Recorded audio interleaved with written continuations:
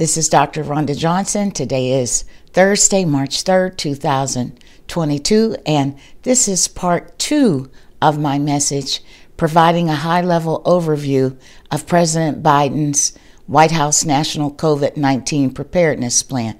I mentioned on part 1, the overview, there are 4 key goals, which are to protect against and treat COVID-19, prepare for new variants, prevent business and school shutdowns, and help vaccinate the rest of the world and save lives. So it's a 96-page document. I can't cover it all in one video. So I already covered the protection part, a high-level overview, and I'll cover next the treatment part. Again, high-level overview. They plan to have a diverse, what they call diverse medicine cabinet, filled with more treatments than at any other point in the pandemic. Right now, one of the core foundational elements is the Pfizer antiviral pill, Paxlovid. So currently they have 4 million treatment doses available to Americans. They are working with Pfizer to have 1 more million additional courses. That's the whole 5-day treatment regimen available in March, and another 2.5 million courses available in April. Now, this is very timely because we know that the Omicron BA.2 subvariant is doubling here in the United States. So hopefully these pills will be available for high-risk people.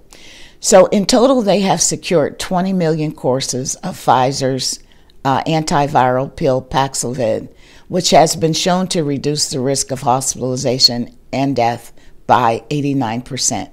And they plan to provide access to treatments to all Americans who need them, with priority populations being identified and making provisions for.